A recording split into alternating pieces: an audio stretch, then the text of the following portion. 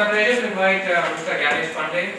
Gyanesh Pandey is the CEO of Husk Power Systems, and I think Harish had sent a brief profile of him. And I'll just give you a little background. He is an engineer, electrical engineer with a master's from the US, and he was working in the US for a few years, and then that's when he decided to move back.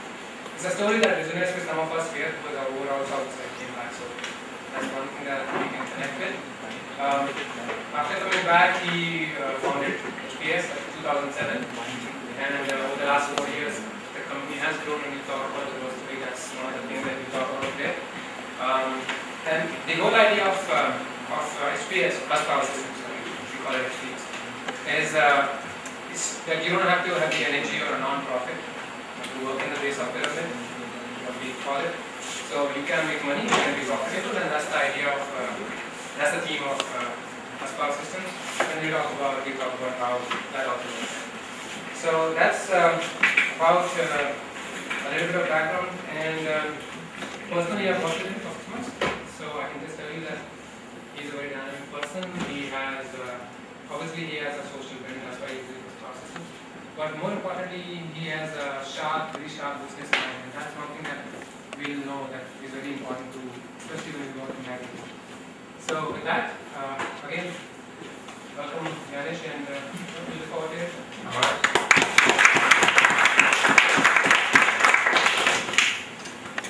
Thank you and good afternoon. It's a pleasure being here. Before I go further, let me tell you, I'm not a businessman. I've never felt like a businessman. So I've never had any formal business education.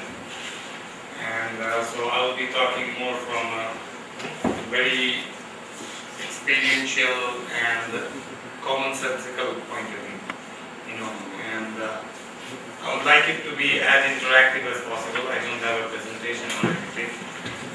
First, I will start with our story, and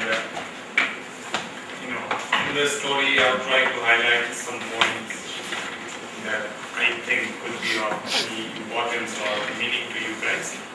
But please feel free to stop me anytime you want to and ask me whatever you might want to. Alright? So let's begin.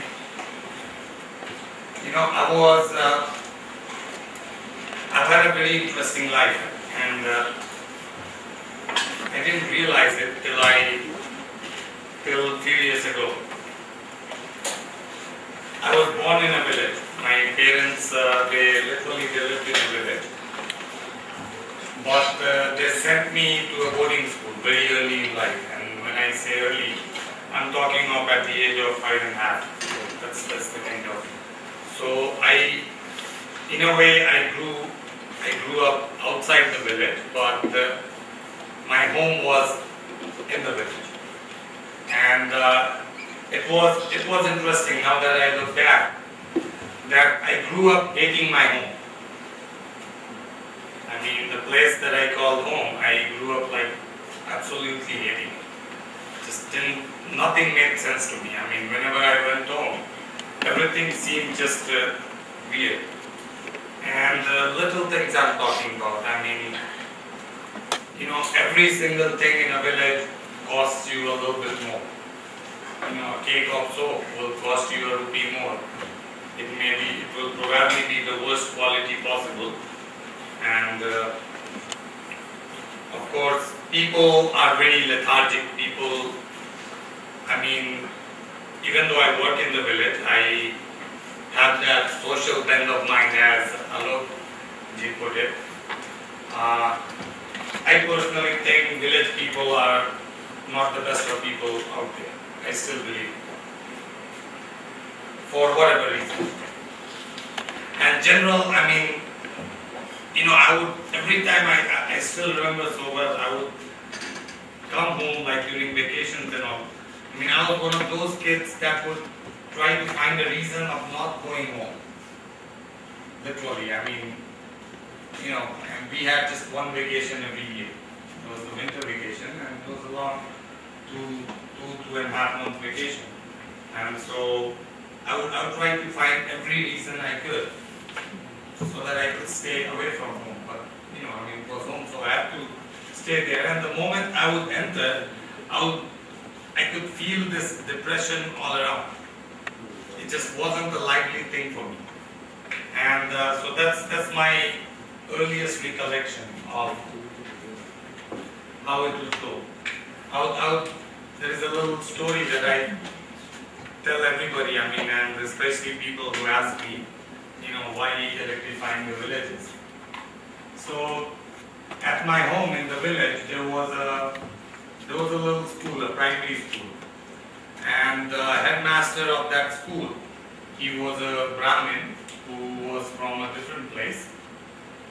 So he stayed at our household, he stayed at our home, and he did his duties at the school. And in the evenings, he would just sit the kids down, in the household, and basically just try to teach them.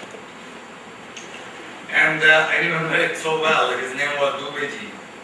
So, in the evenings, all you have is a lantern, sitting in the center, and 4, 5, 6 kids around it, and then you have Dubeji sitting at one end. And we would write our things and whatever, he would give us math. Kids, we knew one thing, that Dubeji, his eyesight was not very good. So we would write the smallest we could. Like literally, we would write the smallest letters we could, so that whenever he took our notebooks or slates, whatever the case be, he had such a difficulty like seeing. He was not a blind person, he was normally alright, but you can imagine like in the night, just a lantern, and so he couldn't see much. And so basically he would just start telling stories, mythology or whatever, because he couldn't teach really practically. And even though I was a party, I conspired in him not fulfilling his immediate duties those days, but I felt, I could feel it, that the guy was very sincere. He didn't want to cut corners, he really wanted to teach. And even his stories and all, he would try to make them, he would try to impart some lesson or the other, but again, it was not the same thing. So that little thing still resonates in my mind a lot.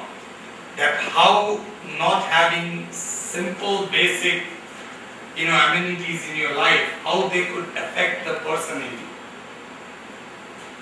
A fairly honest and respectful person, how he could be forced to literally cut corners just because the environment around him or her is not supportive.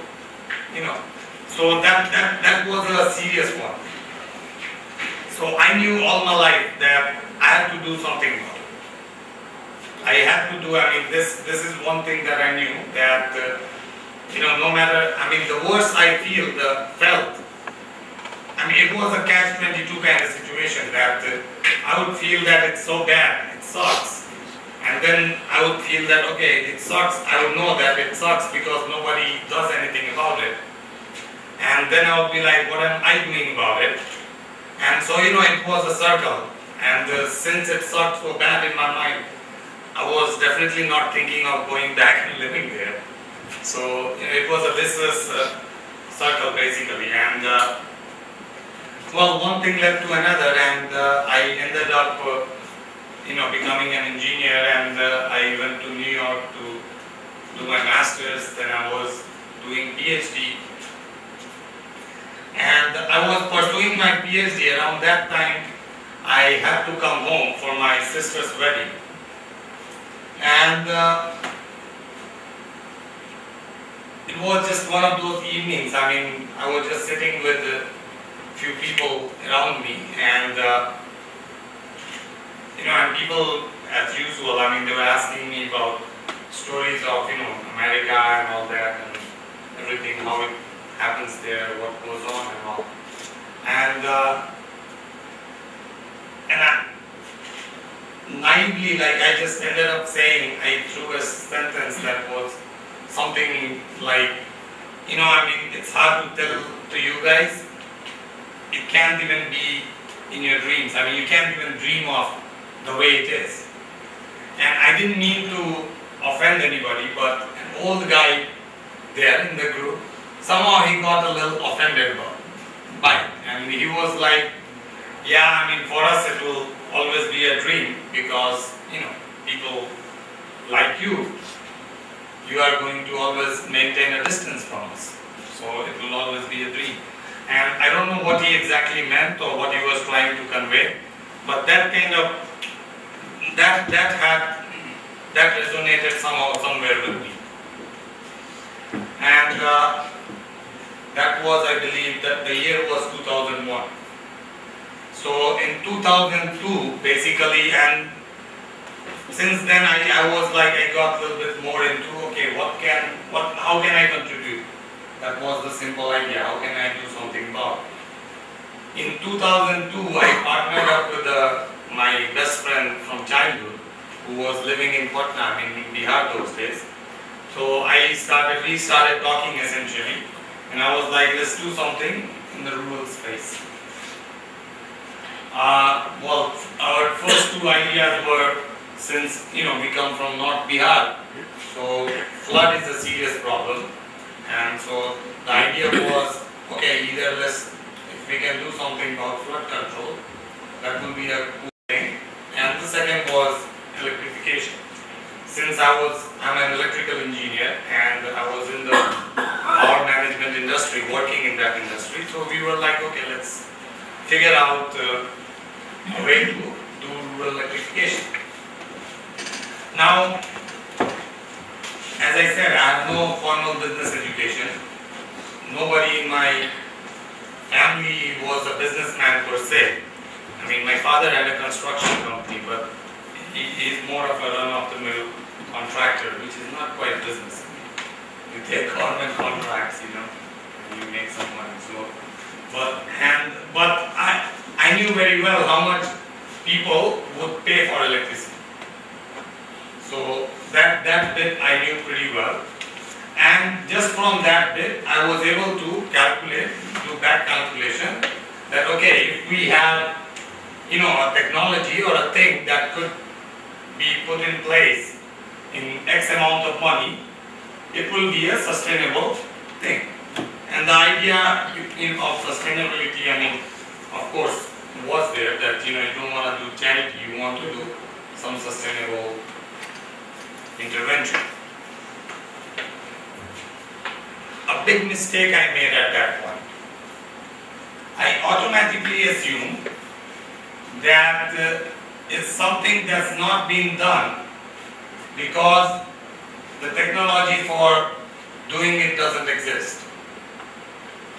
So I started playing with new technologies. And by new technologies, I mean the technical people in the room, you might know of polymer solar cells. That's what I started. They are different kind of idea of solar cells where you are not making cells on silicon and all. They are special polymers that you could spin coat or you could spray coat, and they could become your solar cells essentially. Started with that. For 2 years, a friend of mine had just recently finished his PhD, and he had worked on quantum dots, which are kind of related in small way. And he went on to become assistant professor at Iowa State. And so we worked together, and we thought that we would be able to, I did some calculation that if the efficiency came to 3.5%, we will be able to use it. The big idea was that we'll coat all the roofs with the polymers and create electricity that way. It was easier thought than it happened. In practice, when we started, the reported efficiency was 1.5%, and the best we could do was probably 1.75, close to 2%. We couldn't do better than that. 2 years, and I was like, whatever, this thing is never going to work out. Then I spent some time trying to, then I had a lot of confidence in fuel cells, that technology could have some answer, So I spent some time on that. With time, I'm talking of money as well, and good amount of money. Then that didn't seem going anywhere. Then it was like, let's try some geothermal. Seaback Peltier effects and all this. Spend some time on geothermal. And again, I'm talking of money. These are little things. If you try to do them in America especially, things cost money. Everything. So, and I had no idea why I was doing it. I had no advisors, nobody to discuss with. I was just trying one thing after another. Whatever seemed cool to me, I was like, all right, let's give it a shot. Let's see if it works out. That didn't work out either. Then we went for, that was somewhere in between around 2004. We did 2003-4. 2001 is when white LEDs came out.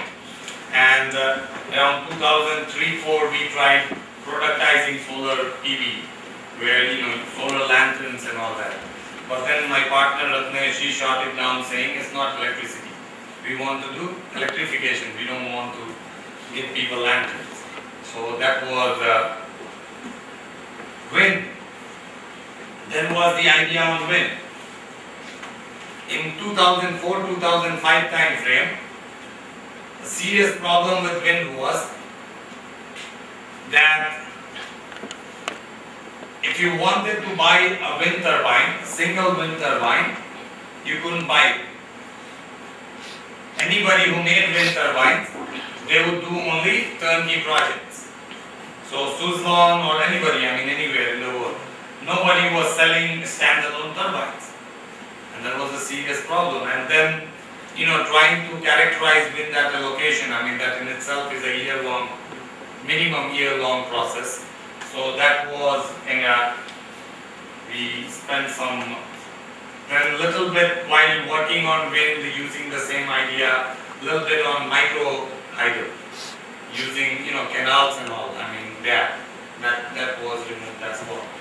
Then we were working on biodiesel. End of 2005 is when we started working on Jatropha. Was a big, there was so much thoughts on Jatropha, and everybody thought it was very promising. And in fact, the trigger was in 2005, late 2005. In Los Angeles, they launched these taxis that ran on biodiesel. So I was like, oh wow, so this thing does have potential. So we started on that, talked to a lot of people, and for the biodiesel, I thought that, okay, this looks like there is potential in it. I had never modeled the business or anything before that, but that time I thought, all right, that we should do some Excel work as well before, in doing it. So I created my first financial model, whatever you call it, I don't know what it was. But it was this very comprehensive big Excel sheet, and tried to put in all the numbers and all, talking to people from, on phone and all. It was easy to get access to researchers, government bodies and all. You'd say you're calling from Los Angeles, people talk to you. Fairly easy in India. So, put in all the numbers and everything. And everything seemed so rosy and so good. I was like, all right, this is it. So the big plan was that, let's try to find some piece of land, and we will grow some Jatropha on it. The Jatropha that will grow on that piece of land, we will use it to electrify, whatever 1-2 village. And then the village that we electrify, we will grow Jatropha around the fields in that village, and then that Jatropha will be used to electrify the other 2 villages, and whatever. So not a very concrete model, but at that time it seemed that it will work somehow. And my personal plans were still I never thought I'm coming back. My big plan was that, okay, we will get it going. My friend Ratnesh will do it on the ground. I will try to arrange, I will arrange some money and all. And then I will go to Brazil and I will teach math and play guitar. That was the big plan. Like literally, that was, and this I'm talking of 2006. And so we started, we found some land, we didn't find land, normal land, so we took some land deep in Naxalite area, in Bihar, Jammu area, there's a certain. We're like, alright, we'll talk to the Naxalites, you know, they will agree. And so we did all this, we arranged for seeds, we grew some saplings, and just a lot of, you know, I mean, spent a whole bunch of money in that. Towards the end of 2006, one thing led to another, and I ended up going for a Vipassana course. I don't know if you guys know about Vipassana, but in one line, that's the meditation technique that Buddha used for his enlightenment, which is kind of interesting in some way. And so I went for that. It's a 10-day course where you just meditate, you don't talk, you don't do anything, you don't run, you don't read, you don't watch TV, you don't do anything. Literally, you just meditate and you just survive. I couldn't survive 10 days, I left I think after 8 days. But that sort of changed something. I mean, within a month I was all packed up and back to Bihar, you know, without exactly knowing what I'm going to be doing. We had the Jatropa thing going on, but you know, I had never planned for my role on the ground. Once I got on the ground, and so the first thing I decided to do was just take a tour around different places in India. I went on this month and a half, about 2 months long tour, going to all these places that people that I had talked to over phone, I wanted to meet, I wanted to see things and all, and just see what's going on, mainly in the field of Jatropa and also in the field of other renewable technologies. And those 2 months were, I had never had bigger shocks before, if I may put it like that. Every single thing, literally every single number that I have been told on phone by so-called experts was bullshit. Plain bullshit. Every single number, and I'm not kidding, every single, not a single number was right. Everything, and I'm talking to you, and it's not just the words that I believe, also the papers that people have published, also the reports that people have published. Everything, I mean, every possible way that a number could have been validated without actually validating the number, I had done that. And I realized that it was complete bullshit. 100% bullshit, not a single. And I was badly depressed. By that time, we had already invested close to about 1.5 crore rupees in that. And then I find out that, okay, everything is baloney. You go change the numbers in the Excel file, and the picture was just too terrible for us to even continue with it. So we shelved the project. Okay, whatever, just stop. And we were about to spend another few lakhs in it. And so we stopped before that. And then I was depressed. I didn't know what to do. More so because I was back on the ground and I have no clue what could be done. So I started teaching at the local engineering college, NIT Patna, and still somehow there was something in me that I was in a sort of denial mode, if I could say. And I don't have reasons to explain. I mean, I can't explain why I was in that, but somehow I couldn't accept the fact that okay, there goes your dream of electrifying villages. Because after that point we had nothing. I continued living as if we are working on electrifying villages. For no reason at all, we have no technology, nothing, no ideas, and last bits of money, I mean my 401k, that is retirement fund, provident fund, all I had was just that, and my friend Ratnesh had last bits of his family fortune. So that's all we had, I mean fairly small amount of money. And I still kept thinking that we are doing it. I have no idea how we are doing it, what we are doing. And so in that same vein, I just once asked a journalist to get me in touch with some, minister level guy so that I could understand what's the legislative take on, electrification and all that. And when I look back, I still don't know why I asked for that. And the guy got me a meeting with Sushil Modi, who was Deputy Chief Minister. And then Sushil Modi, of course, you are NRI those days, they called me. So, you get an audience, Talk to Sushil Modi, and the guy goes, this is 2007, I believe, April, I believe, late April. He says, ye tum hamare radar pe nahi. Rural electrification is not even on our radar. That's all he said. He is like, I don't know. I will have to find out myself. Why don't you do one thing? We have a Renewable Energy Development Agency. Why don't you go and talk to those guys there? I will get you a meeting. So he called up whoever he called up, and then somebody got me an appointment. Excuse me. With the director there. So I went to the Bihar Energy Development Agency. I was there, the guy asked me, how are you going to do it? I have no clue.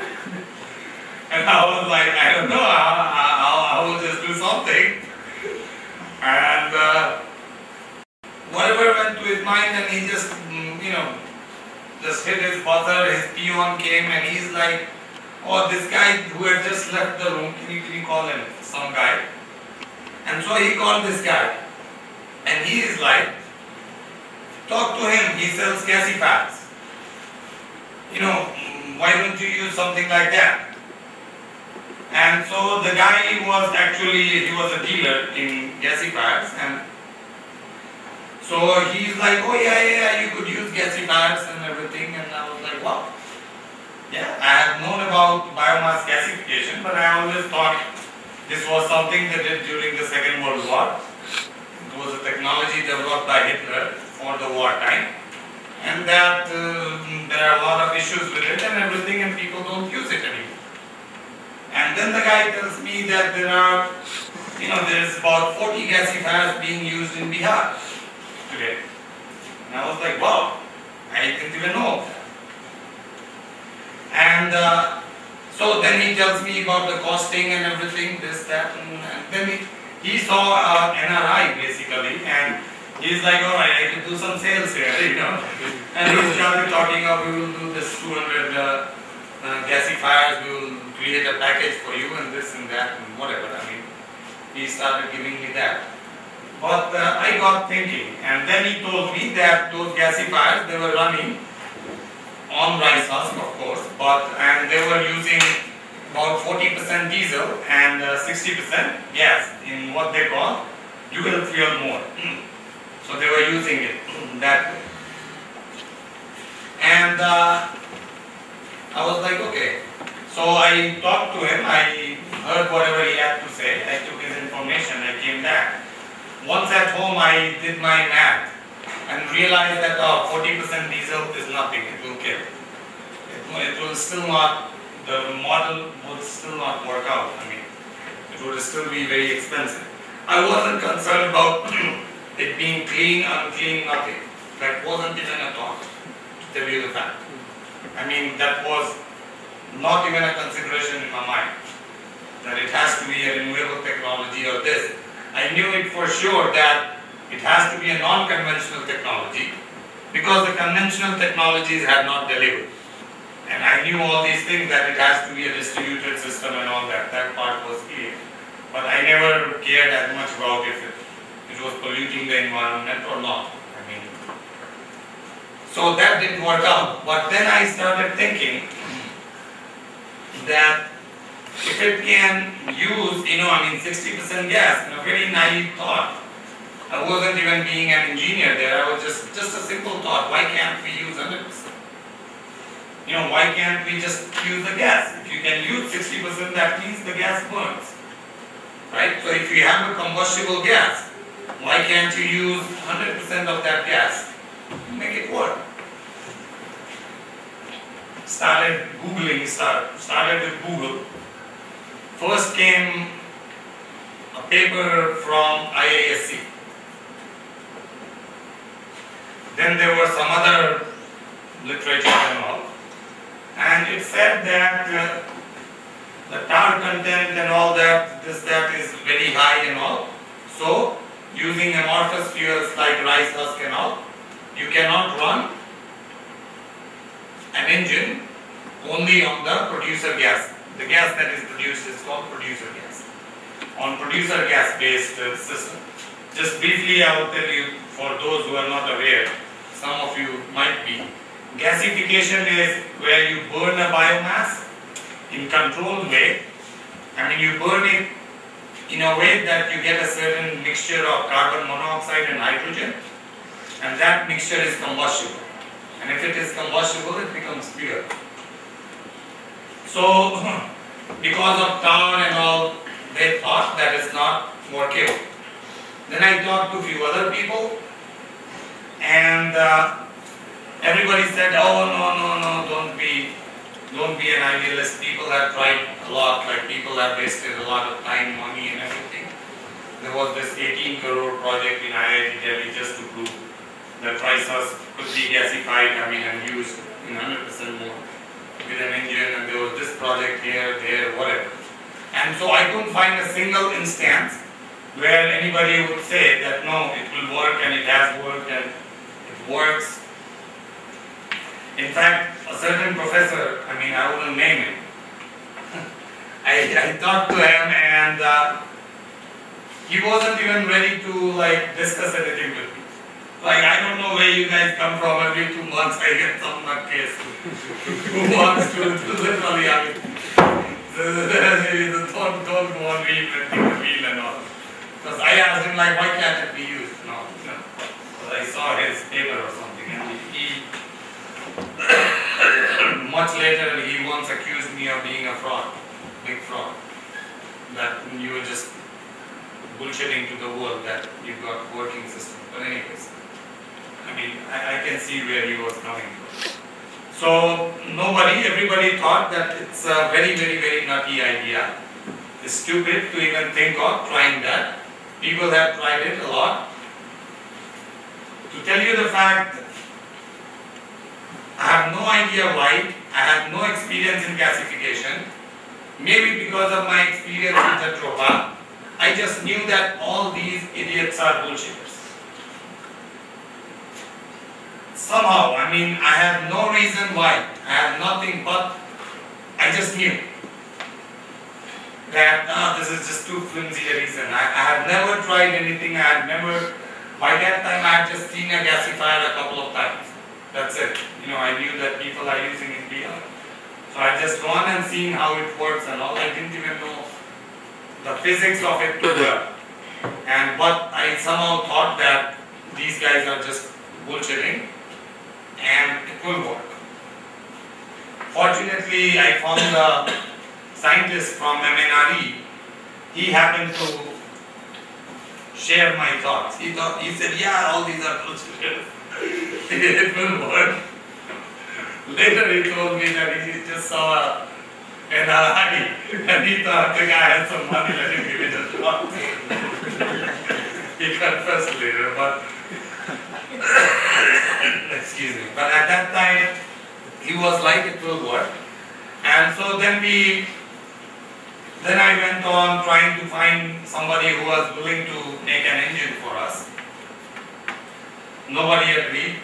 So finally, S.K. Singh, the particular scientist from MNR, he helped me with a small engine maker in Agra, and then we got another small guy, a workshop he had to make gasifier. And I'm talking of this was June, we started looking at gasifier. And by August 15, 2007, we had a working system. We had electrified our first village. And when I look back, I mean, few very important and very interesting takeaways for me from that experience was, if you want to make things happen, if you really want to make things happen, don't listen to people. If you are anybody who is not the doer, anybody who is not the doer doesn't know shit. That's how I put it simply. He could be researcher, he could be policy maker, he could be investor, he could be financier. None of these guys know anything. If it's somebody who's not done it himself, and that is one, even in the gasifier thing, all the while I kept looking for one guy who had really tried it and failed. I couldn't find that either. I could find a lot of researchers who had tried it and failed. But not one guy who had put in his money and who had really slogged over it and then failed. Second, in fact, first big, this one would be second. First big one was, you need very simple or rather small elements to be able to do big things. Big elements don't do big things. All that madness about trying, organic solar cells and fuel cells and geothermal and God knows what. That was totally stupid, so stupid of me, to be even thinking of those, and it was validated. You guys know who knows of Bloom box? You guys know Bloom box, right?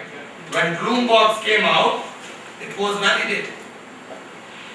Bloom box is a very cheap fuel cell based technology.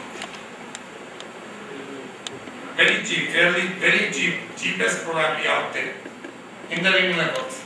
But is it electrifying villages? It's electrifying Google headquarters at some $1 million something. And that was one bit that I had just not understood earlier when I was tinkering with all these new things, that whenever new things come out in technology or even model wise and all, totally new things come out, the tendency is always to skim the cream. Nobody thinks of scale, nobody thinks of volume, nobody thinks of numbers. People think of just that bottom line. Everything else in the middle doesn't matter. If you can put your technology in just one building and make $few million, why would you go on to put it at 5,000 villages and then make less than that? It just doesn't work out in the normal scheme of things. So the very idea to look for all these big and new challenges, it was that, big and new technologies to be able to do something like rural electrification. That was totally stupid. I should have probably started with very basic things. Ways to convert mechanical power into electricity. As in physical body, animal and people's power, or ways to convert agri residue into electricity. Then I wouldn't have had to wait for 5 years and I wouldn't have had to waste a lot of money. But that was, I guess you have to go through that curve before you arrive at the place. But these were very interesting learnings. Even today when I look back, they just stand out. So after we had working systems, we put out two systems. Two village. I mean, there was about, those two include 5 villages. So we put 2 out. We had a good idea of, what should be the pricing and all, what will people accept. We started from very low price and worked out the pricing model and somehow, put a model together and everything. And then I knew we were out of money by that time. That what do you do now after this? So, went to this friend of mine. He was my friend in undergrads in engineering. He was a student like you guys are here. He was at Darden Business School in University of Virginia, Manoj. So we made a video, nice little video. We made a presentation and all, sent it all to Manoj with a clear instruction. I don't mean to be racist, I don't mean to be offensive, but my instruction was, get yourself a white guy, go present it out in business plan competitions and get us some money. You guys get 50% of the company. If you are able to bring some money, you get 50% of the company. Those guys did it. They went, they developed a big plan, the kind of plan, that business plan people like to see. And we had amazing success. Very interesting learning there was, 2 guys who had never seen a system, never touched a system, were able to win more than $500,000 in business plan competitions. That's the power of presentation. Now that is the power of presentation. And I know it for sure that it was more than just the idea. I mean, the way they created a whole plan around it, I could have never done that. I mean, just taking one little success, that was, if anything, just a tiny technological thing. I mean, not even a breakthrough per se. It's a small, very small success at the technological front. Being able to take it and, give it a shape that you can create your launching pad. That's, to me, like literally that's the power of presentation. And I always thought business schools are full of shit. And that was the time when I realized that no, that's what you learn. Don't change the hypothesis. I'm sorry, I could be wrong. I'm not an authority or not. I say don't change the hypothesis. Coming from a professor in a business school. No, but that's when I started appreciating, what's taught and what happens in these schools. That, I was surprised more than anybody else. Damn. This thing really and the citations were like amazing, the greatest new idea to change the world. That was a citation from UT Austin. I was like, alright. The Fast Company magazine in 2008, they called us Social Entrepreneurs of the Year. Like what? And that's when I realized I'm an entrepreneur now. I'm not kidding, I didn't even understand what's EBITDA, believe it or not. I understood EBITDA, like the full form of EBITDA in 2009. I have no clue at all, all these, jargons, and I had no idea even what entrepreneurship, social entrepreneur, I knew nothing about any of it. And when I saw the Fast Company magazine, I was like, wow. So that was very interesting learning as well. That was a very, very, very interesting learning. That presentation matters. And in fact, after that, there is not much of a story. But after that, things just fell in place. And it's amazing, it's so true. What you do on the ground is all good, but it's the perception. Lot of journalists in Bihar, because I happen to have some family who are some senior people with some of these Times of India, NDTV and all. So I knew a lot of journalists in Bihar. All of those journalists knew that we have done two things like this. They knew about us. Nobody cared. We got in New York Times in 2008 and then suddenly everybody wanted to know everything about us. And that was another very interesting realization. That nobody cares how they see what they see. Everybody cares, and I was able to kind of extrapolate it not just to journalists but to other people as well. People don't get impressed by what they see as much as they get impressed by what others see. And I was like, wow, that's something. I mean, to that extent, everybody in my family, everybody thought I'm a nutcase. People thought that I had married somebody and she left me. So I'm just, I'm in the shock, so I'll come back home. And I'm just doing all this stupidity, trying to create bijli from Musa and all that. No, that's how it was. And then they were all very excited as well, suddenly. Everybody was proud of me. Everybody was proud of me, like literally, and I was like, wow.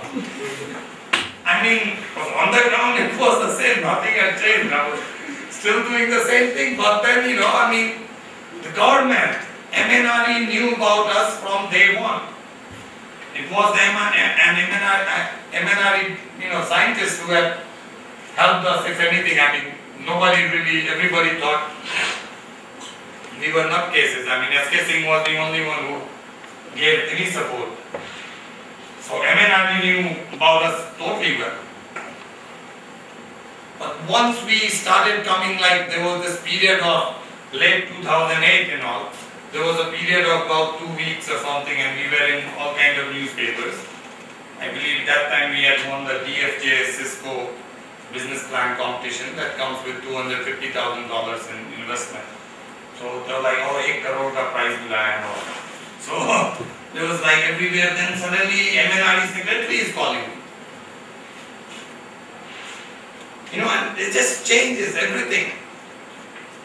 And the secretary, and oh, this is such a great thing, and all, how can we be a part of it? That was a sentence. And I'm like, all right. I'm like, the best you can do is stay out of our way. And I mean, again, that was my arrogance as well. But I didn't know. I mean, you take somebody from here, put it there. So arrogance is bound to creep in. But that was the change. And to tell you the fact, after that, it's never been as exciting. That was the peak of excitement for me. Because that was the time, and I don't think it will ever be that exciting, because till that time I myself didn't believe in what we were doing. So the whole line about, you are more impressed by how others see something rather than how you see that thing. That's true just even for me. I myself didn't know. I had like no visions that, okay, we will do this many numbers, that. I just wanted a way to electrify the rural areas, and I guess the reason was simple, that I had been complexed about that for so long in life. And when all these things started happening, that's when I basically, my ambition that's when I sort of, that was my transformation, so as to say, into an entrepreneur. till then I wasn't even thinking what I want to do. I want to electrify villages. That's all.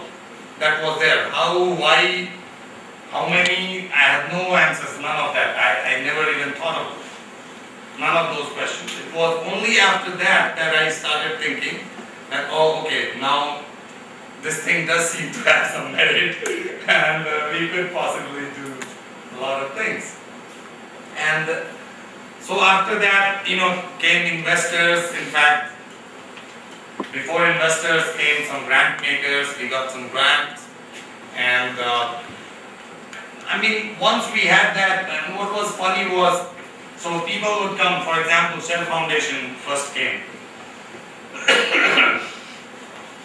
and they would talk of, so how fast can you set up many of these?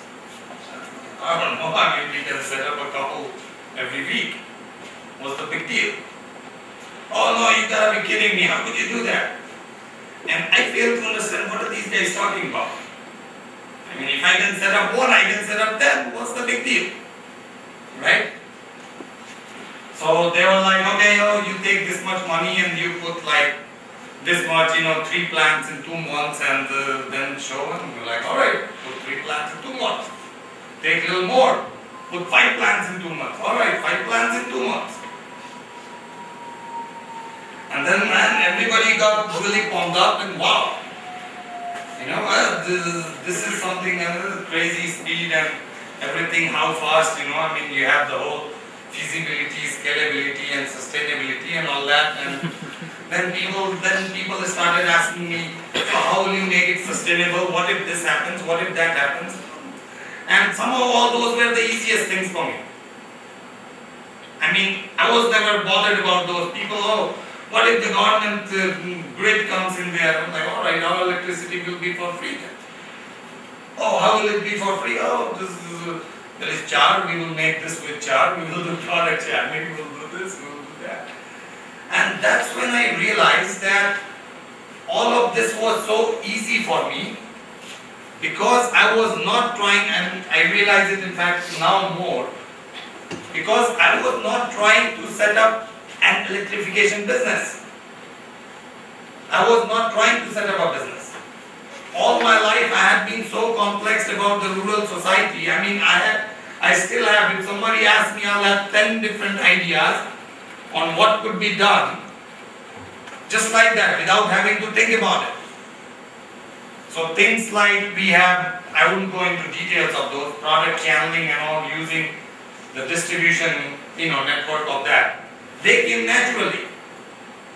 Because before this, I had funded somebody while I was still in the US, a cousin of mine. I had funded him 2-3 lakh rupees worth, to start a business like that, product channeling, where you have, a lot of these small shops in the villages and all, and they don't have any supply chain system and whatever. And so I had funded that you do it like that. So when people ask me, how will you make it sustainable, and what if this happens, what if that happens? It was a no-brainer for me to just, oh, okay, we will do this as well. Just plug that in. And if I had kind of taken it as, oh, okay, I'm going into this business, doing this, and we have to create padding, then maybe it wouldn't have been that simple. So that is another interesting learning, from my own experience, that the business of doing business becomes much harder if you do it as business. No, that's what I see. It's very clear. Even today, it's very hard for me to think in terms of a business now. Like we are in the process of raising a round of financing. So, all these crazy financial model and this 10 megabyte file, that's our financial model. I'm like, God. I don't even have the, I can't even go through it, all of it. I don't even want to go through all of it. People talk to me about valuation, how much do you want, this, that. I'm like, I don't know how much I want. I think about it very differently. I don't think in terms of how much I want, how much I don't want, and what's the exact number. Do I want my company to be valued at 50 million or do I want it to be valued at 20 million? I don't care about any of that. I look at it in a more commonsensical way. Okay, there are three ingredients of a company. Four ingredients. One is consumers, they are benefiting anyways. Then you have the promoters, people who took the plunge. You have people, employees, people who are really working at it, and you have investors, people who are throwing money. So all I care about is equitable distribution of the company. Company is nothing but basically a gold mine, if you will, or whatever mine we are creating. So any benefits that come out of it have to be distributed equitably in all these three groups. And of course, I have my own definition of what's equitable now. But I wouldn't go into that. But that's how I look at that exercise. And people sometimes have a little hard time dealing with me in that way, but that's the best I can do. I can never think in terms of numbers that, oh, okay, after this many years, my total revenue is going to be this much, so you do this multiple, this discounted cash flow, and whatever. To me, that's too complicated. Because I know it very well that A, you cannot model my business. If you are trying to model my business, you are being very stupid. The best you can do is model your own expectations. Second, I don't know myself where my business is going to go. I have no clue at all. I mean, the numbers that I am throwing at you are either very conservative, depending on where I am throwing those. If I am throwing those at certain platforms, I will make them very conservative so that I never fail, so that, I can come back a year later and say I'm alright. Or if I'm at other platform, I will just throw some huge aspirational number that I still don't have a clear-cut vision of. I will just throw it because you want to hear a big number. I will just say that we want to electrify 5% of electricity starving people in the world. Whatever that means. So, so it's very hard to capture these things in numbers. And, well, I have yet to develop a good learning on this, but I guess my learning is going to be that numbers are important. I hope it's not, but so that's kind of a little bit of the story bit. I don't want to bore you guys too much with my monologue. And again, there is a lot of nitty-gritty. It's a complex organization. Somehow we've been able to pull it through. Just to give you where we are right now. Right now we are electrifying about 450, close to 500, in fact, more than 450 villages and hamlets. Right now we have about 500 people as well in our team. Right now we have, what else is a good number to throw at you guys? I don't know, anything else you want? Revenue. Don't ask about revenue. But anyways, we are not very good, but still around 50 lakh a month kind of number. But again, revenue in our case doesn't mean much at this point, because right now we have these three different models. And again, this is a funny story how I came up with this model. So then investors and everybody started talking about in future, how are you going to go and all this. And earlier I used to talk about we want to grow as an ecosystem, this, that, whatever. I would try to be as technical in my own ways. But people wanted very clear cut, what are your models for growth and everything. So just one fine day I came up with these. We will have boom, bomb and beam. So boom is built, owned, operated and maintained by Husk Power Systems. So that's plants where we set the plants up. And we basically lay out lines and everything. We provide electricity. We we arrange for the feedstock. We do the collections. Second is BOM. That's built, owned and maintained by Husk Power Systems. And in that we get a local entrepreneur which is in about 10% of the project cost. And we franchisee himself or herself. But everything else is kind of similar. And then at some point some investor arranged for some funds from somewhere and said, why don't you guys get your everything analyzed, and also we got a consultant to kind of come look at our books and everything and suggest what kind of plans work, what doesn't work and everything. And the consultant, I mean, they did a good job at it. And then they suggested, oh, why are you staying at BM?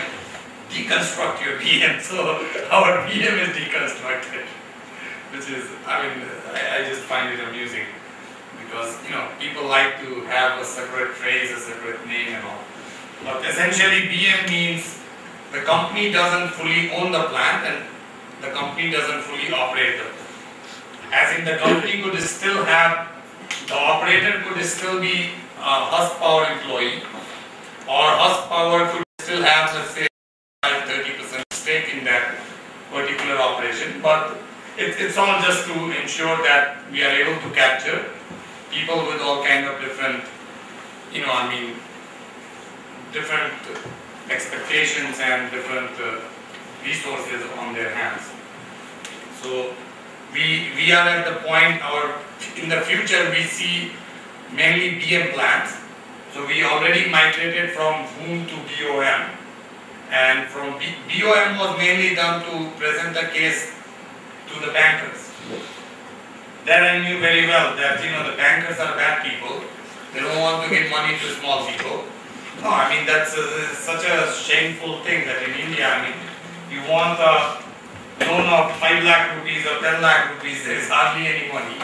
You want 10 crore, there will be 10 people coming literally sitting in your office for 10 days. And so so basically the idea was to, you know, have a bunch of plans that we can show to the bankers. And it kind of worked. I mean, the bankers at local level, they have agreed to fund our BM partners and also. So eventually it's mainly going to be BM. And that's why I said revenue doesn't matter much, because these revenues are more of BOOM and BOM. Going forward, once the plant sales revenue that starts coming in, which we are in the process of, then the numbers will automatically inflate. So just to give you a perspective. Well, so what's the total coordination capacity? If you talk of total capacity, it will be around 4 megawatt. And how much each plant is? Varies, 30 kVA, 40 kVA, 63.5 kVA, 80 kVA. Based on the relay size? Yeah, based on, we are restricted, I mean, we do distribution in a radius of a kilometer to kilometer and a half. So depending on what's the load in that radius, the exact size of the plant varies. Please. The operations are primarily concentrated in Bihar. Yeah. Nothing outside of Bihar. UP, but that's just next. And the pricing model is the rest of the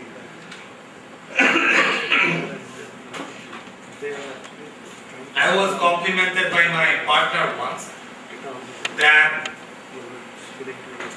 and you know, in our team we have some very exciting MBAs. I mean, some MBAs from America and all that, and we've had people come and go, you know, some very interesting MBAs. And so Manoj once complimented me that, I guess you guys have taught how to pricing, right? I was never taught pricing, and every pricing in the company has been done solely by me. And apparently I've been able to get the right numbers.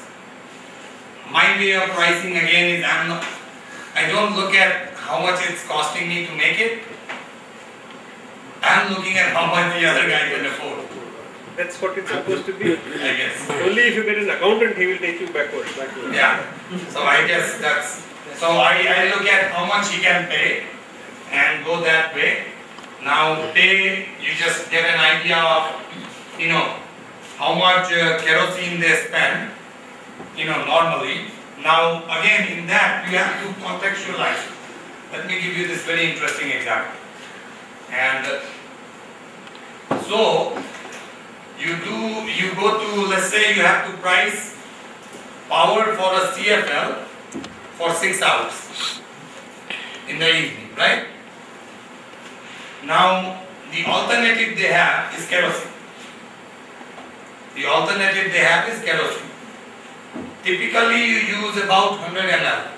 It goes 85, 90 to 100 ml of kerosene to light a lamp for about an hour. Depending on, there are some better lanterns that will consume a little bit less, and some crude diyas, they will consume a little bit more. So you do the math and it comes to about 18 liter a month, right, to light one lamp for this thing. Now you go to your math, out of 18 liters, 3 liter or 2.5 liter, they get through, EDS. So that's about 12 rupees, so that's 30 rupees. And then about 15 liter they are getting from black market, that's 30 rupees something, 450. So it's about 500 rupees. So you can go comfortably price it at 250. What's wrong with this logic? What's wrong? There is something very wrong with this logic. Single payment. We can still. No, they don't use 6 hours of light when they have that. They use just an hour of light. They won't use 6 hours of light if they have to do that. So that's why, you can't do math on these things. You can't believe in what they say. You have to go observe. Then you have to do your math. You see that what's an average they are using light for. Average people use only 2 hours of light in villages. So you do your math accordingly.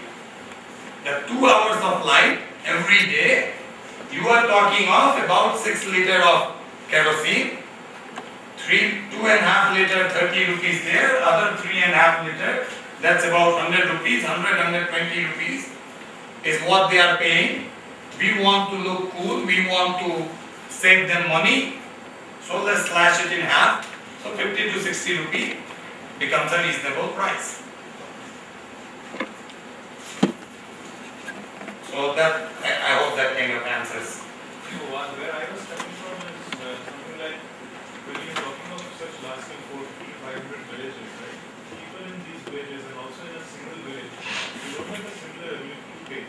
Because you told me all this, the way you price, not from a business point of view, but you consider the ability of the villagers to pay, right? So, did you ever explore the options of, I want to know whether you have already done that, whether you're doing that, of pricing the same thing differently in the different villages or within the same village? No, then you are creating serious problems.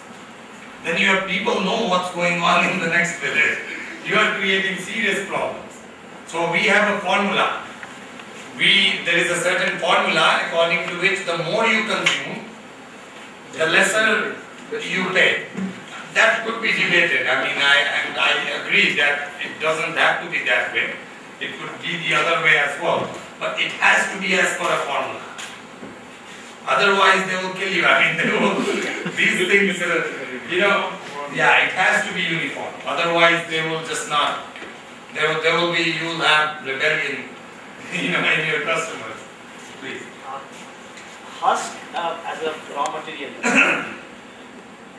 Do you think there is a reason to look at, is that like what? Oh, by the way, I didn't clarify it. We don't just use Husk, any activation. Plus, again, Husk Power Systems is, you can look at it as, I didn't name it. I was doing everything on the banner of an NGO. The two business school guys did it. God knows why they used Husk, but it's a good name, I like the name. I mean, and in a way it commemorates the first feedstock that got us success. Or it wouldn't, I mean, in the technical world also people were rattled. People wouldn't have been rattled if it were something else. Because rice husk is what was considered the holy grail of, the gasification community, that entire community. So that way. But today we are not limited. So what are we used today? Wheat husk, even paddy straw, mustard shell and straw, certain grasses, certain wild, bhaicha and all. So is that something which continues to keep on finding out what else can be used with that? Yeah, these things are more necessity is the mother of invention. So we do these things out of necessity. Rice husk still remains the most plentiful, most abundantly available agri residue in the villages. But as the need arises, you try different things, and we have developed a certain rule of thumb and all that. We have a box. You fill it up. If it weighs a certain amount, that means it will be used. So it's like that. Okay, first I think how difficult is it to copy the technologies that you have, and how have you protected it? Basically, I'm asking how difficult is it for a new person to get into the business as a copy? Okay, now everybody wants me to protect the technology, and I tell everybody, people who matter that way. You guys don't, so I can be true to you. I tell them we are in the process. We are not. I don't believe in protecting. I don't believe in protecting at all. I mean, to me, that will be a serious sin. And of course, I know in the business world, it's very hard to take personal stands. That is not about Gyanesh Pandey, it's about Husk Power Systems. But I personally don't believe in protecting anything like this. One way is, because I don't want to, I want people to copy. Another is, the innovations are such simple that in order to protect it, I will have to divulge it.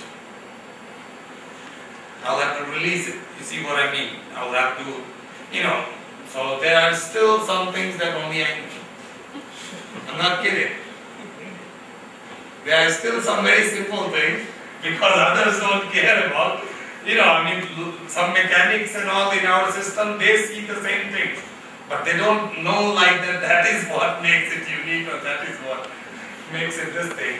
For others to do it, if you do it through us, it's simple. Because that is what we have grown ourselves into. That production technology, a very expensive training program, then monitoring, metering, all these kind of MIS, everything we have developed. So if you do it through us, it's easy.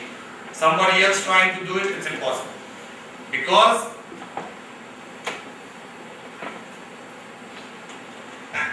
again, I'm trying to find a humble way of putting it, but apparently there doesn't seem to be any.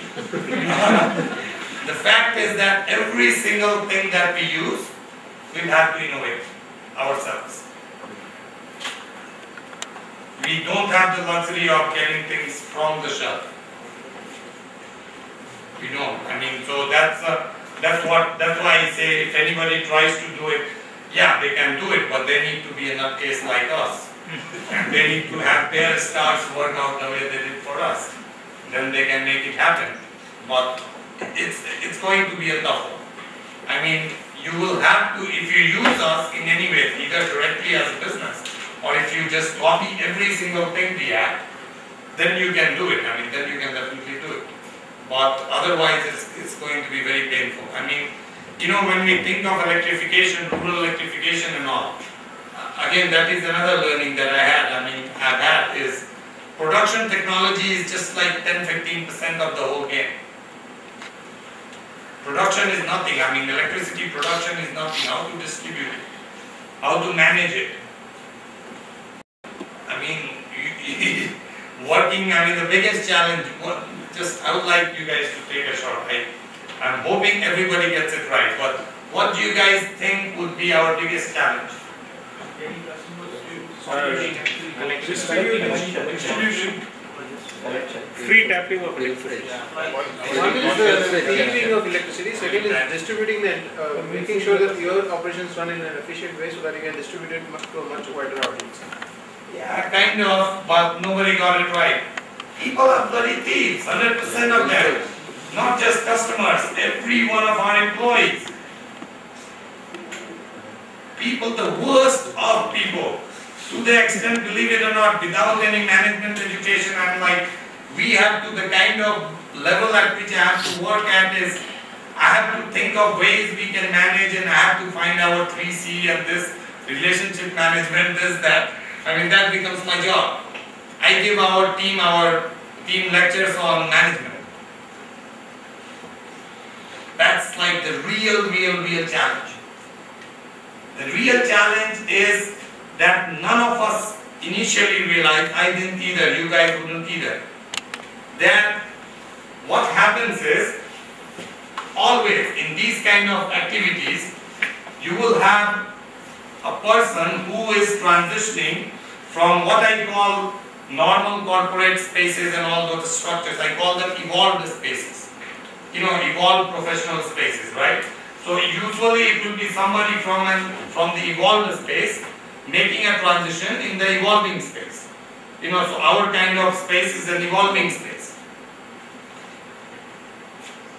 Invariably, either of the two happens. Either you just get so damn frustrated because you are still expecting the evolved space treatment to you, and you start feeling nobody's professional, people don't do what they're supposed to do, this, that, whatever. Or B, you just reduce your efficiency drastically. You just take one little thing and you just start firefighting, doing everything yourself, and you reduce your output drastically. Either of the two happens. Because all of us, everybody that I saw, and seen some good ones, everybody fails to understand that difference because it's a totally different platform we are talking about. And somehow change themselves in a way that they can fit in that platform. Some of the best people from the evolved spaces make the worst workers in the evolving space. Just for that reason. You could have the best of ideas, they don't mean anything. In a normal, decent company, if you have a good idea, chances are something will be done about it. You know, if you have somebody reporting to you, you tell them a thing that needs to be done, chances are something will be done about it. In that space, nothing. Why? Why? I personally feel there are two motivators. Oh, three motivators, but two motivators I personally feel. One is fear for anybody. Another is greed is a bad word with bad connotation, but if you remove the bad connotation of it, greed could be expectation, you know, your long-term goal or whatever you call. I'm lumping it all in that greed bit.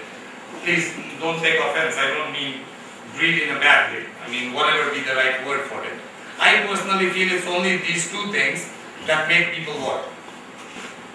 That either I will not have what I have, I will not this, or something that's out there, I have to go and get that. You know, I personally feel that these two are the strongest. In the evolving space, these two are completely missing. Or these two have a totally different dimension. The person who is just used to loitering around, he is used to running to Punjab once, then Mumbai other time, somewhere else, you know, I mean whatever it is. Somebody who is okay with doing anything to feed his stomach, that's all he cares about. He doesn't think of a career. You may give him as many lectures as you want. You may give him as many examples as you want. You may give him whatever facilities you want. He doesn't understand career. And I'm talking in a generalized sense. There are some that do. And so he doesn't understand career at all. As far as greed, he doesn't even know that there is something better out there that he could achieve. So he doesn't even understand that. So he doesn't have that kind of greed. His greed is very time temporary. He sees 100 rupees lying in front of him, he will just take it, pocket it. That's end of his greed. So he doesn't have the faculties to channelize his, his aspirations, expectations or whatever. So when you have this very fundamental thing completely missing, how do you manage? How do you get any work done? My poster boy, the guy that I used to present everywhere, that in 2.5 years we took him from 2,500 to 25,000 rupees a month, from a simple, plant munshi to a plant, to a regional manager managing 25 plants and all. The guy turned out to be the biggest thief. He did. He had stolen some like 5-7 lakh rupees over a period of time. And that's the reality of that space. A big reason why we are not doing a lot of boom, trying to do more of BM and all, because these are the hard things, that how many people, how many places can you manage? So, okay, one solution is you create owners at every plant. So then you think of a different, model slightly. How do you find new villages where you want to expand? And what are the criteria that you list down? I will go to this village and do.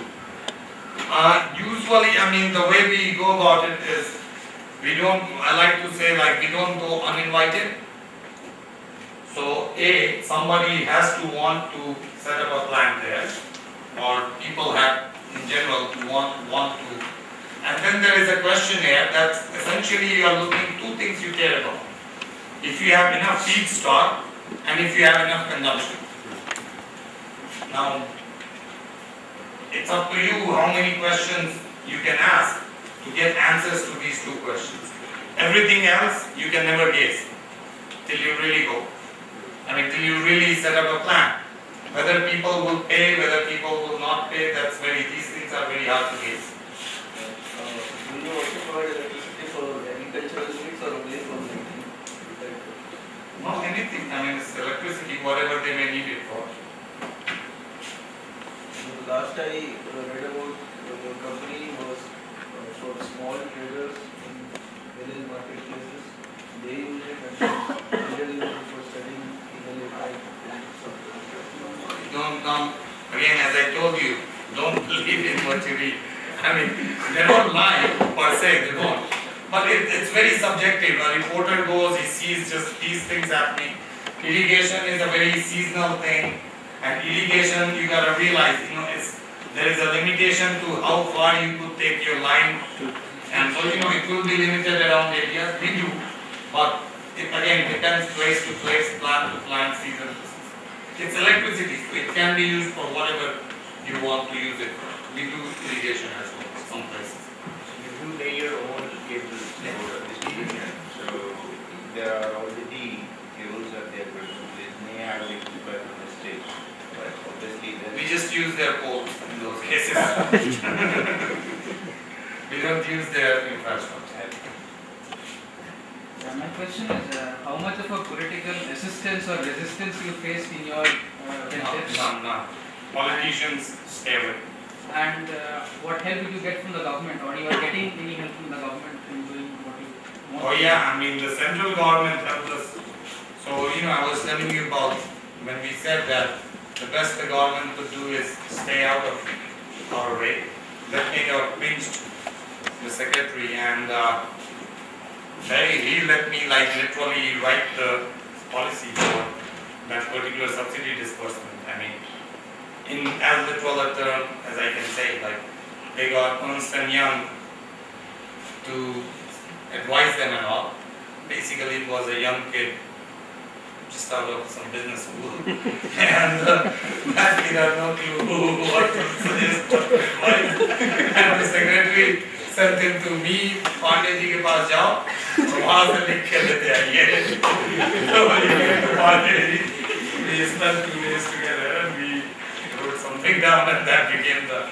And again, I shouldn't come up looking too good on this because I did some really stupid things in there as well, which I wish I had not. I didn't realize that way the government works and all. So even though I removed the state from that entire process, subsidy process, I did some serious mistakes. But anyways, so yeah, they did it and they help us with subsidies. Was there kind of a capital cost setting up per megawatt unit? Subsidy? Setting up, let's say, Oh, that is key to our success. We are the cheapest. Only thing cheaper than us as far as setting up is concerned is the diesel generator. Nothing, so on an average, including generation, distribution and manpower preparation, it comes to about rupees 55, 57. And just to give you a comparative number, and I'm talking of ours are fairly small size units. Usually if you go for bigger, these numbers come down. So for multi-megawatt thermal power stations, just the cost of setting up a generating station is rupees 60 per watt. And then you have another, to consume that 1 watt produced, you spend another 50, 60 in distribution lines. And of course manpower and all is definitely there. So solar, just the generation, depending if you take AC current output, and you're talking of somewhere around 250 rupees a watt kind of number. So we are the cheapest. Yeah, around there. Depending on the exact size you take, if you go to the lower levels, 30 kVA, it will be slightly, the average will come to around 57 and all. If you go to around 80 kVA, it will come more around 50. You have around 400 generating units. No, not 400 generating units. 400 villages and hamlets, I'm sorry. Oh, okay. So usually one will cover 4 or 5. It's a radius of a kilometer and a half. So about 100. Yeah, about 100 is it. So are these 100 units separate independent units or are they integrated in some shape or form? No, integrated only by management and all, not physically integrated. No, definitely not. Please. You said you didn't care much about sustainability when you started, but right now do you care? Do you see? I did, okay, sustainability is a it's a tricky word. I didn't care about environmental sustainability. Exactly, yeah. No, to me sustainability, that is environmental sustainability. Yeah. I didn't care about that at all. Yeah. Even today I don't care about it. I want the environment to be clean.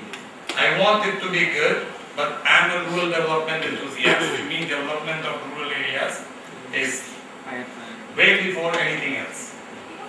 So yeah, that way I care. I can't say, you see what I mean, right? We are investing a lot of money to get the carbon credit, so I better care. But it's not my primary thing even today. If I ever have to take a call between something an unclean way that I would think can impact develop the rural areas very significantly versus a clean way, I would probably choose the unclean, depending on the impact in the rural areas.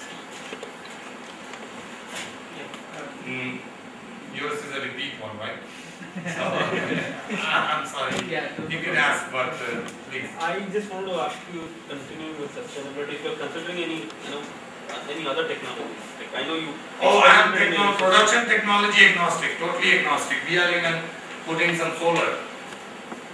So I'm totally agnostic. The day I find a better technology because there is this certain area where we had started. It's historically it's been a very crime-infested area, and it's a very interesting island kind of area of about 125 villages.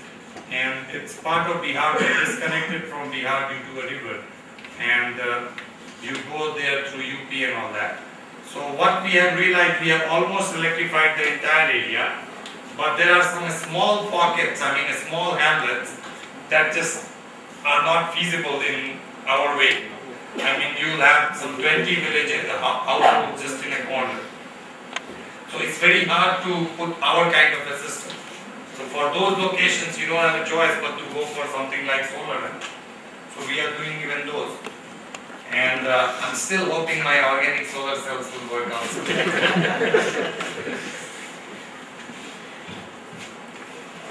You may please now. Yeah, well, I think you briefly talked about theft. Do you face electricity theft? You probably would. Yeah. Now, how do you handle this? And I have a very good cure. It's a technical cure. We figured out. So we have a theft-proof system now. And of course, theft was initially not a problem.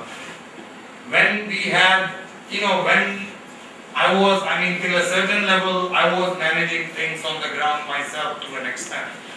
And then as it goes bigger, you get kind of more and more disconnected. And then came some other very capable guys. But then even they had gotten a little disconnected and all that. So now it has started becoming a problem. So our solution for that is, but then I'll be telling you what it is. But I can tell you, it's alright. Our solution for that is basically you don't supply at 230 volts. You supply at around 400 volt, phase to neutral, simple, single phase, so that they cannot tap it. So first you want to do is, they shouldn't be able to take your electricity at their level. Right? So you supply at 400 volts, and then we have developed our prepaid meter. Inside the prepaid meter is where you put the step down transformer that makes electricity usable for them. And so they don't have a choice but to go through that device. Now, to step down 400 volts to 200 volts in single phase, you will never find a transformer. Even if you find a transformer, it will be very expensive. It's not usually available. You can have it custom made or from China and all, but it will be expensive. So, it's not, so basically you cannot. And that is one way. Another way you change the frequency. That's slightly a little bit more expensive, but we do. So the idea is you just make it not usable for them in normal way. It can be used only if they take it through your contraption. And then your contraption has a meter built in it. So that's. Would you increase distribution loss this way? In the transformer one, slightly, but if you look at theft in account, take theft in account, it's a saving. Another thing is, in the lines you are reducing the loss, because 400 you have lesser loss. Please. Why keeps you going to now today there is a lot that keeps me going.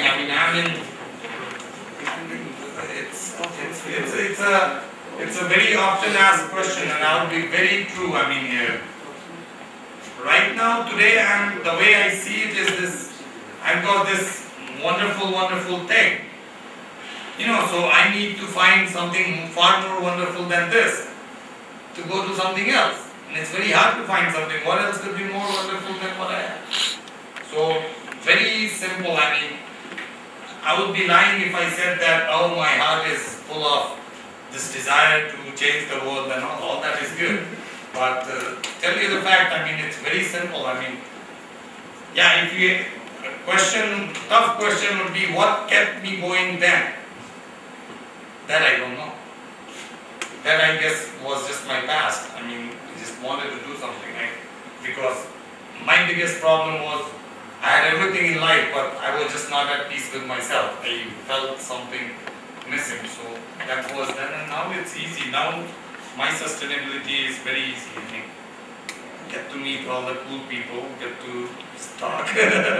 So nothing wrong with it. What's the biggest challenge you're facing now? Or there is none? No, that is people. How to manage people at that level. I still have yet to get a handle on that. I don't know if I'll ever get a handle on that. And another thing is like most of the companies that you talk of or that you know of who are working in rural space, let me tell you, they stop like at least 30 kilometers before us. What we do is unique, so unique at so many levels, not just from the point of view of it being, electricity and all that, but also like the kind of penetration we give. The kind of rural, like real rural. You don't have anything. Microfinance, so as to say, does go, but not quite. Even microfinance guys don't go that deep. And even when they go deep, they wouldn't go that deep as in setting an office and all that, or a permanent establishment. We have a permanent thing at all these places where the money that gets collected is kept and everything. So that's a serious challenge. How you deal with and you can't have people with better education, with better probably outlook or whatever. Even though in my personal thing, as far as people and I personally believe that education and all that doesn't quite change as much. It stands true for each one of us, I believe. If we were in the same situation as those guys, we would do the same thing probably. So we have yet to get, these days we are trying what I call relationship-based management. So it's like, if you have no fear, it's hard to put the greed there. You just develop a relationship. And so it's the whole concept of 3 C's we talk about. Communication, consideration and caution. And so our management sutra is, we manage by building relationship with clear and respectful communication, utmost consideration and extreme caution. So I don't know if it means much to you guys. For you, just being a local, did it help? Yeah, a lot. Drawing on a network of your family's or father's connections, in terms not in the government, but in the my father thought my father is one guy who has still not bought into the whole thing. So there was no question of drawing anything. He's alright. He helped me with some money every once in a while, but that's all he helped me with. Nothing else. He just totally, his stand was very clear that what you are doing is totally absurd, bizarre and bound to fail. I don't want to be a part of it. Like all powers. But anyways, but he does take some pride in, whatever. But not as much of that. What helped, it was very interesting that, so when I first came, people would look at me and they would think I was a Firan. I was a white guy. In those days I was a little bit fairer, I guess. And, in the head shaven and a goatee and all, they're not used to this kind of look. So they would think I'm an outsider, So people would gather around me, literally. And then I would start speaking in Bhojpuri. And that's the best way to connect. That's the best way I've seen. Like, you would see even today, and I've seen some examples, some foreigners and all, Europeans or Americans. If an American suddenly starts speaking Hindi, he will suddenly connect with all the chaiwalas, everybody. You just connect. And then it becomes very simple. So I guess that bit worked to my advantage. I didn't use any connection, any family, nothing. Not initially. Later, a lot of kids from my village work in the company now, but not initially. My first 25 employees was me, of course, we founders and all. Then I got another guy who was with me in school. He used to work in Florida, and he came back. He saw me come back, and he thought, he wanted to do a rural sports league thing. So he came back. I tapped him to do accounts for us, and so he was the only guy that I knew from before. But everybody else was just people picked up from the ground. planning to expand outside? Yeah, definitely. Everywhere in the world, globally. We'll have a discussion if you want over tea. Thank on behalf of EPGP and IIM Bangalore. Thanks for taking out the time from your busy schedule. Thanks a lot.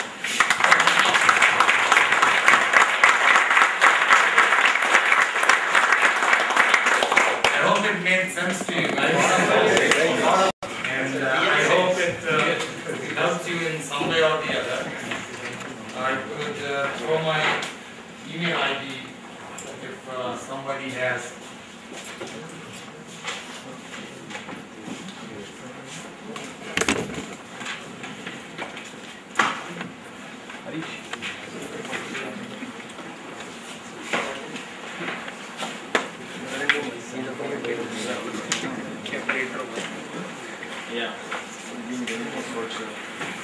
If you send me an email, I don't respond in time. Feel free to send another. Please. Thank you. Thank you. Is there tea coffee, please?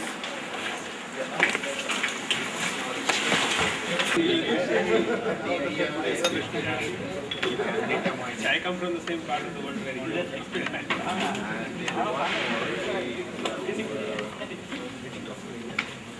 Ashok Kumar, Ashok Das, he is doing in the Katyar area, he wants some solar home management.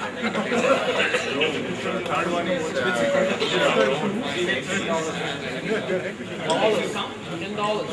Yes, that's just for 6 of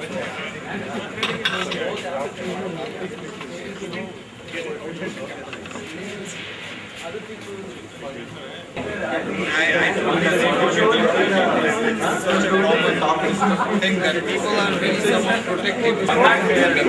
It's just technology. Technology is steam was there for yesterday.